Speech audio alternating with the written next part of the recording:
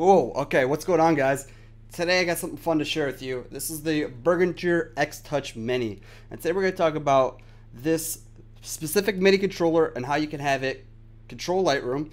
We're going to briefly get into how to customize this controller and set it up, get it going. And we'll talk about Midi2LR, the app that lets you use any other MIDI controller and have it translate to Lightroom.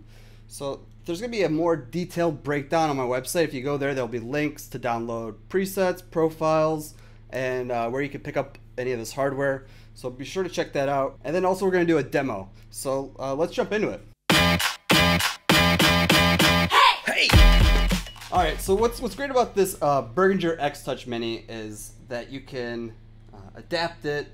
It's used pretty commonly amongst these Lightroom modders. And it works really well with Midi2LR. One of the best things it's got going for it are these encoder knobs, which have an LED fan, and when you switch from photo to photo, based on the parameter, it will change. So it'll have its current value. You can push these buttons, and they will reset.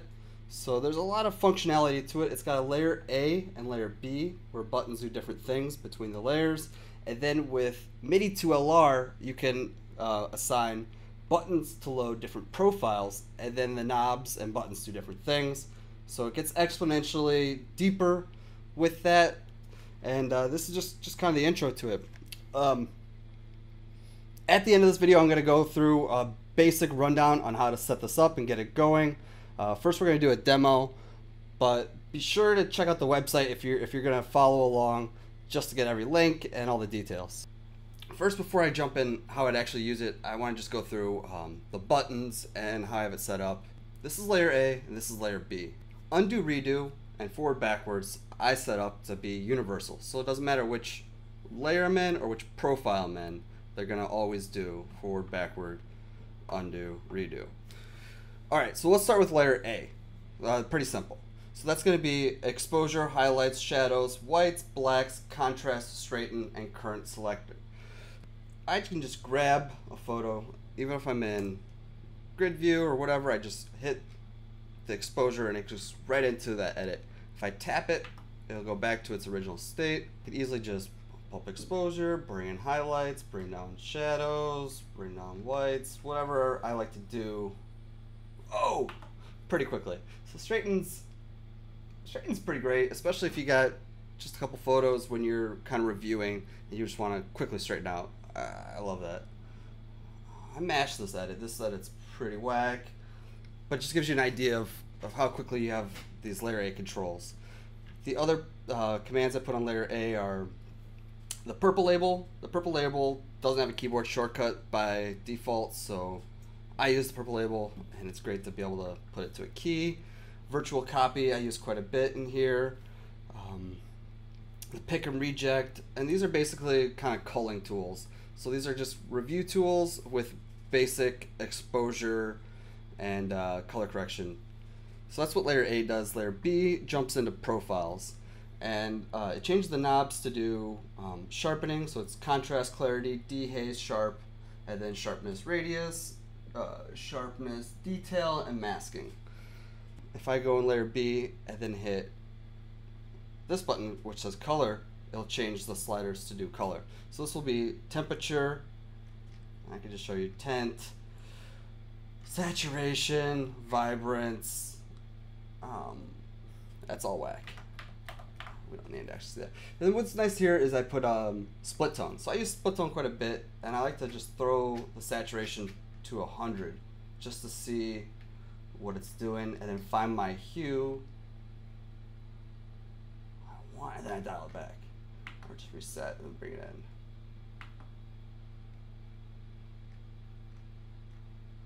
And then same goes with the highlights too. Just move around pretty easy and touch them up. And then if I went to layer A on color, it's gonna do the color calibration. So these tools are usually pretty hidden, way down at the bottom of your Lightroom. But I found with this mapped out onto the color slider and physical knobs, I'm actually using some of these, and it's just another way to adjust your reds, your greens, and your blues, and kind of dial them in. I think these are applied before any of the other color corrections. So these are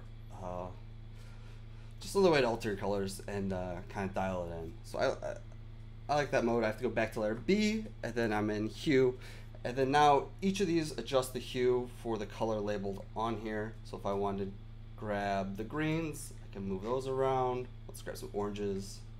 So you can see I'm hitting that hue. Really easy to find. Oh, not that easy. Cool, so you can have some fun with this. And then you can go to the next one, which is saturation. A little whack. I love the resets. And then luminance.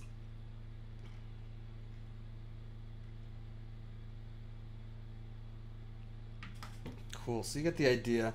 After luminance, we have, well, in the luminance, if I went to layer A in luminance, then this would do a black and white conversion. I grab, it's going to convert it to grayscale, and then these are going to be adjusting the luminance value of each of the sliders. Pretty sweet. This one I like a lot. This is the crop mode. So the crop mode is going to be my perspective. So I can adjust my vertical and horizontal perspective, along with, what do we got? Aspect ratio, scale. And you're not supposed to mess with these, but I mess with them all the time, because if you got some sort of architecture and you want to get it lined up and you don't have the right lens to get it going, you could just fix it in post.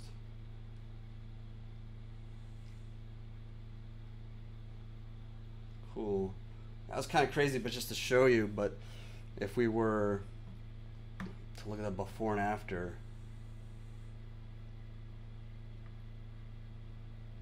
I mean, we did quite a bit. It's not a great edit, but we did quite a bit to this photo without touching the keyboard or the mouse too much. So, oh, lens distortion. Wait.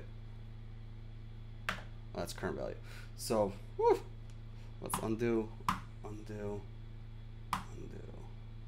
redo. Alright, so if I go back into crop, and this other one is lens distortion, that's also nice to have on a slider. Cool. The last one is vignette. So we have pre-crop vignette and then post-crop. So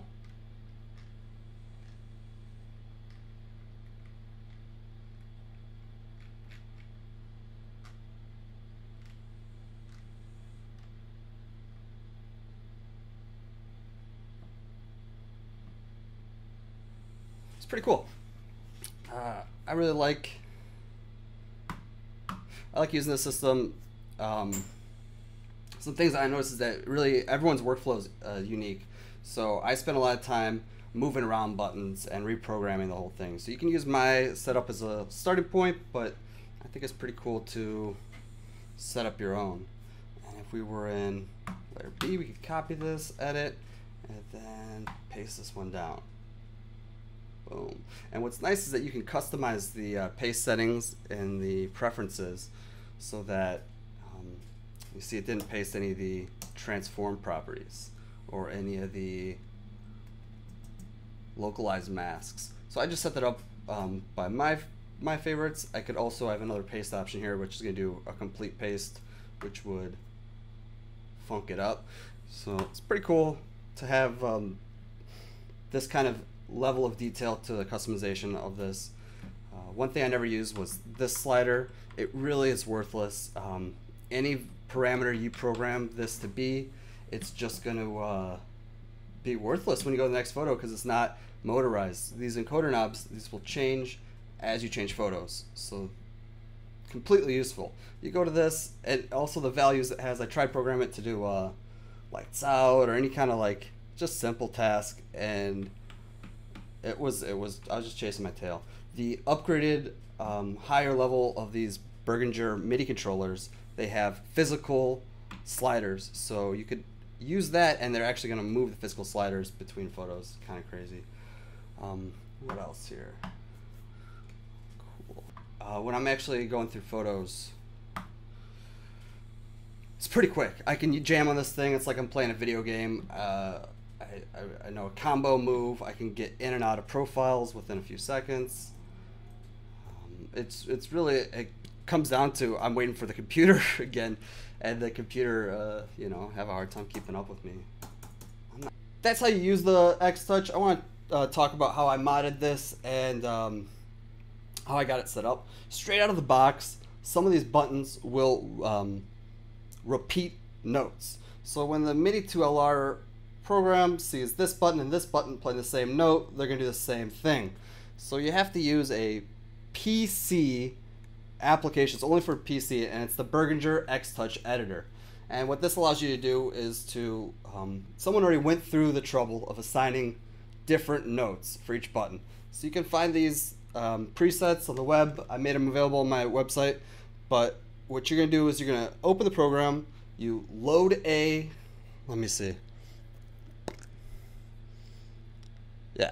So you go to From Hardware, and you get A, dump A to hardware, get B, dump B to hardware. It's just that simple. If you got a friend with a PC or Parallels, it'll take you a couple seconds.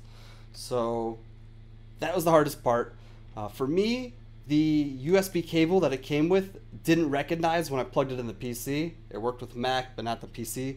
So I swapped out that cable for another one, and then it registered. So if you have any issue registering, check out the USB cable. Setting up Midi2LR is pretty simple. It's an open source program for PC and Mac. You can go to their website, put a link, and basically when you launch it, it will let you push a button and it runs in the background, and you can check out the app and assign a function. And there are, let's check it out. It's basically every function from Lightroom you could think of. It goes from general to library, ratings, develop settings, tone curve, HSL, and some parameters are better for knobs and some are for buttons. You know, if you want to copy, it wouldn't make sense to twist that. And if you want to change exposure, well, you couldn't do that. You couldn't do that very well with a button as well. So just keep that in mind. You can download my presets, and that'll be a good jumping off point. I feel like everyone's workflow is a little different. It took me a while of messing around before I got happy with the setup, but that's basically Midi2LR. If you followed along, just make sure that you have your profiles. If you're using multiple profiles, you have them named the same name that they are in the plugin options. And if you don't know what that means, go to my website, and I took some screenshots and explained how to set that up. Let's see. Oh yeah, I got a MIDI to Bluetooth adapter, and what this takes is this USB signal and makes it a Bluetooth signal. The only thing is it needs to be powered, so I bought a USB power bank, one that was slim and had a LED readout, and this powers this Yamaha MIDI to Bluetooth adapter. And I was worried that there might be some lag or something with it, and it's just as responsive as with the cord. And it's great because now I have a, I also got a short cord for this and some risers, but now it's just wireless. It works really well with my laptop because I don't have as many USB ports with it, and just kind of when I'm switching with the keyboard, it's nice to have wireless. What else? Oh yeah, I bought some stickers because when I change the HSL, it's going to be for the color assigned. So I bought these tiny little stickers on Amazon. I put a link on my website. So that's basically it. Cool. Hit me up with the comments on any questions that you have along this process. I had some trouble figuring it out, so just hit me up. And if you do customize it and you'd have some fun with it, send me a picture. I want to check it out. All right. Thanks, guys.